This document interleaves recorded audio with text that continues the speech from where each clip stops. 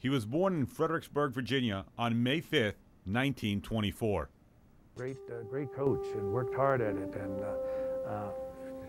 never said much. He wasn't outspoken a lot, but he was a real fine coach, and he coached the kids the way they're supposed to be coached, and taught them the things that they should know. And he was named the most outstanding athlete in his junior and senior years at James Monroe High School in Fredericksburg. Of all the people that I worked against and coached against, there wasn't anybody any better than Bill Long. In 1941, he was drafted by the Army to fight in Europe. Trained as a paratrooper, he was dropped 3 times during the 4 years of the war, one of them on D-Day. Bill Long was kind of like the Bear Bryant of Douglas Freeman High School. You know, he was there, you felt his presence.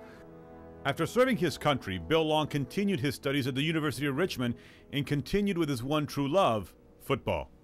He was a man's man kind of a guy, and I think it reflected right onto the youngsters that he was coaching. Bill Long coached the Rebels basketball teams from 1954 to 1959. Before handing the team over to his assistant coach, John Masello, his teams combined for a record of 58-40. You were expected to play well. Never heard him raise his voice. Didn't have to raise his voice. He could very quietly tell you something, and you would walk through a wall if he said walk through a wall. Along the way, they won 2 district championships, 2 group championships, and finished 3rd in the state tournament in 1958.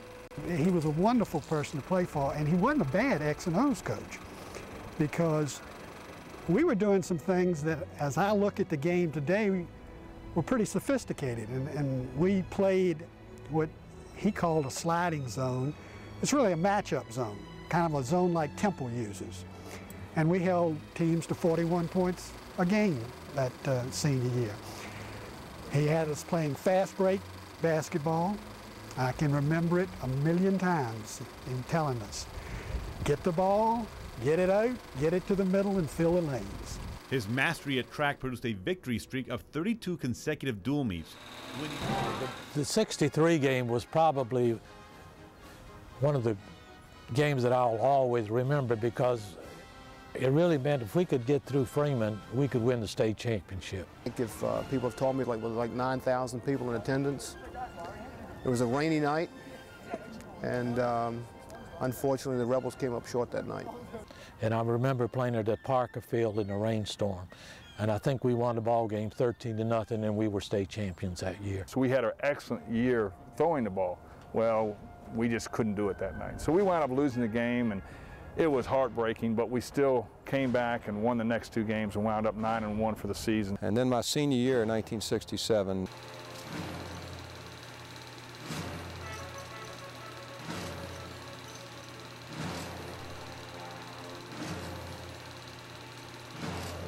they were undefeated and we were undefeated, and we played here at Douglas Freeman. And I think Freeman wanted to beat us as bad as we wanted to beat them, and the kids really got up for the ball game. The crowd here that night was probably the largest that's ever been in this stadium. And Coach Long, as I recall, treated the game like it was just any other game. Of course, it was not that to us. We all go home at night and look in the mirror and say, we hate Freeman. And I try to say we hate Bill Long, but I had a heck of a time doing that.